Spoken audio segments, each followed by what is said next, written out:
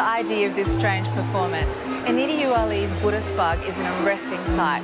She's taken the bug all over Cambodia, placing it in some strange situations. Come and have a look.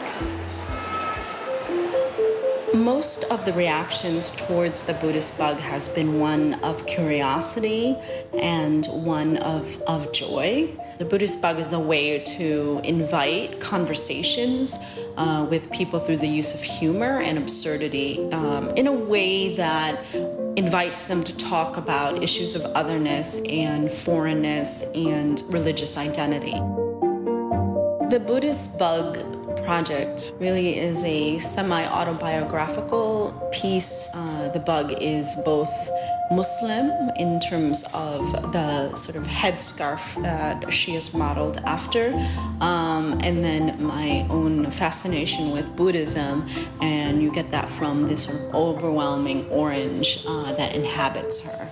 I don't think that you can approach something as heavy-hitting as religious tolerance any other way than through the use of humor.